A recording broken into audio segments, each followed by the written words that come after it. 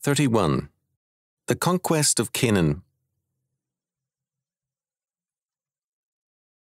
In 1905, Booth Tarkington, 1869 to 1946, published his novel, The Conquest of Canaan. A year before, in 1904, Lincoln Steffens, 1866 to 1936, had published The Shame of the Cities, a study of the link between politics and corruption. This was a subject which the progressives had made a major public issue. The classic study, however, came later with Franklin Hitchborn's The System, as uncovered by the San Francisco Grat prosecution, 1915. Hitchborn traced in this and other works, notably his series on the California state legislature, the close working ties between politics, capital, labor, and crime.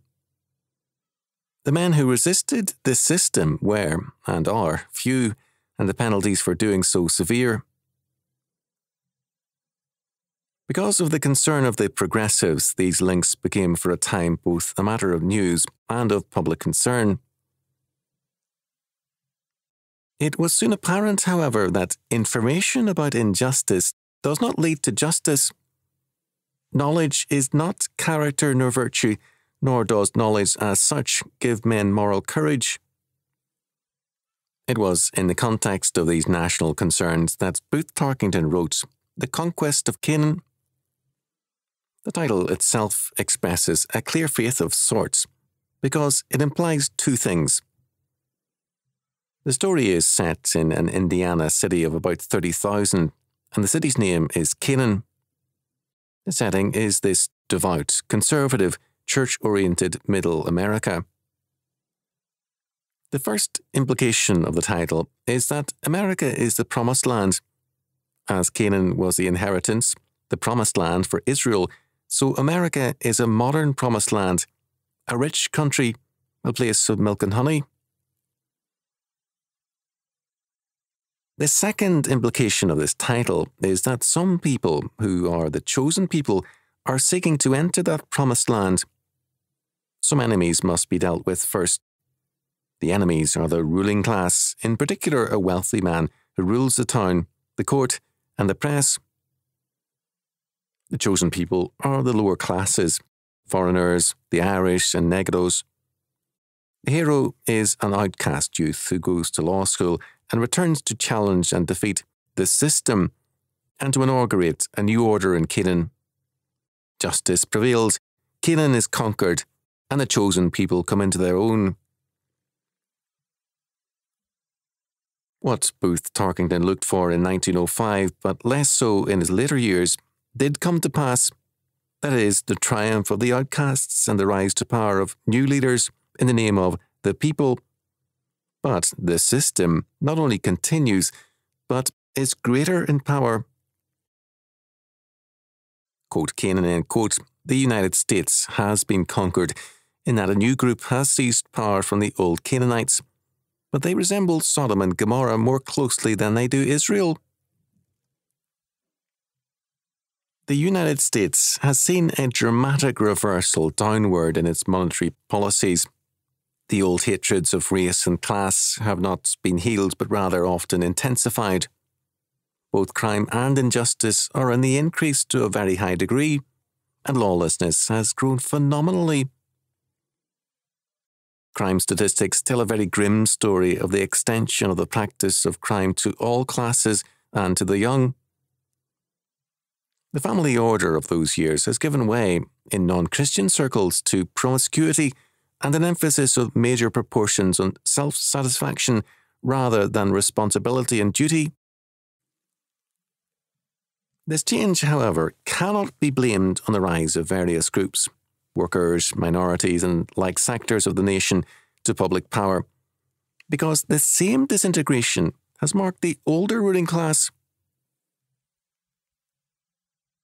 The reason instead is, first, the steady de-Christianization of public life. A systematic exclusion of Christianity from education, politics, and the media has taken place. At the same time, humanism has become the new established religion informing the laws of the country. Second, the evangelical fundamentalist churches have largely abdicated any relevance to the national scene or culture. Their sometimes studied irrelevance has handed one sphere after another to the humanists. Third, there has been also an increasing moral decay in all social classes and minority groups. Social trends are too often set by the drug culture and other lawless groups, and popular quote-unquote rock musical groups have exalted all kinds of assaults on law and morality.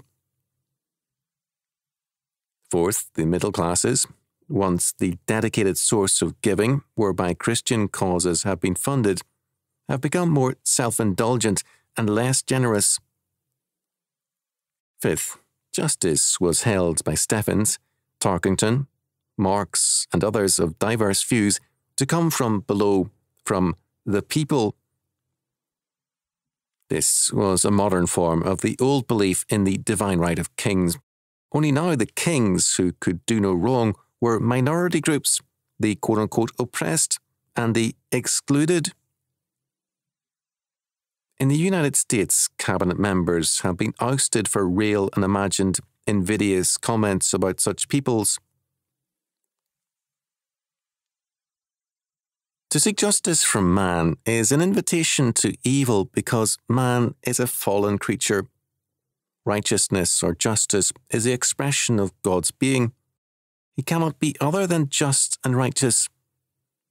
We are told, "Shall not the judge of all the earth do right?" Genesis chapter 18, verse 25.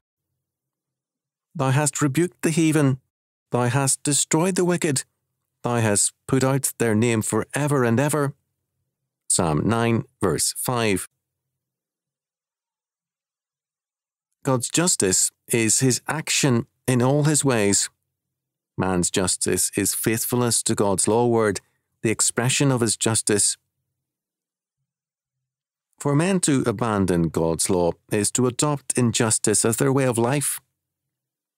The conquest of Canaan imagined by Tarkington, Stephens, and others has been the adoption of one form of injustice to replace another. The Dictionary of Sociology, 1944, defined revolution as a sweeping, sudden change in the societal structure or in some important feature of it.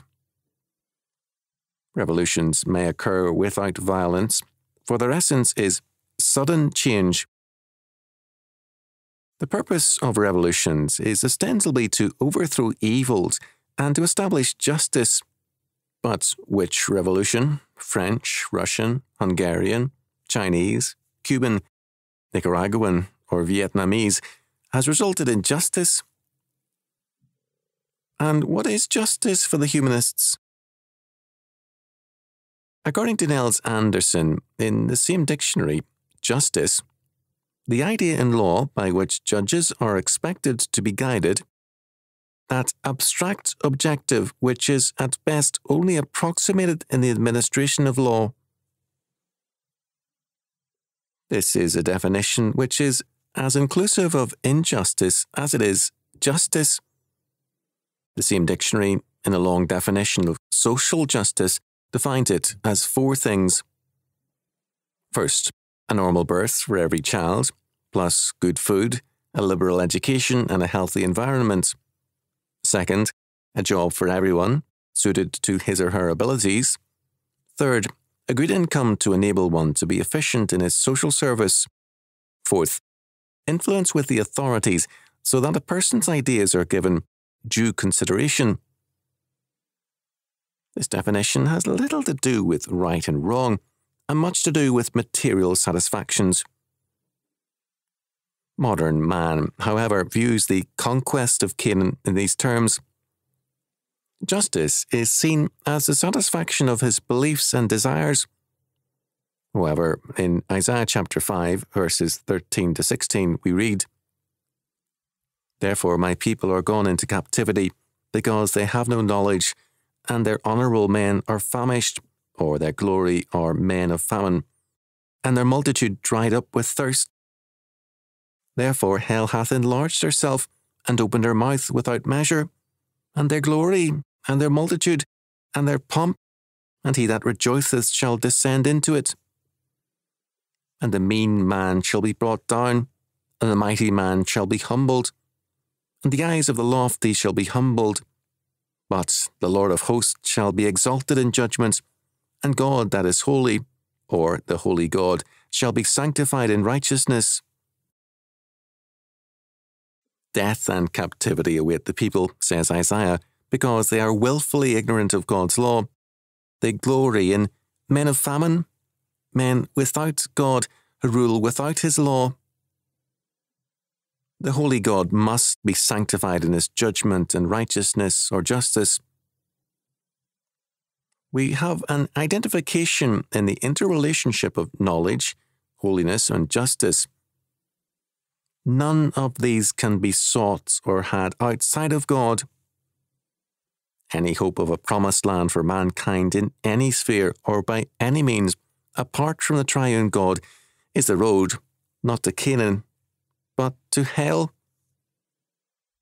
Men do not want God's Canaan, only their own versions thereof.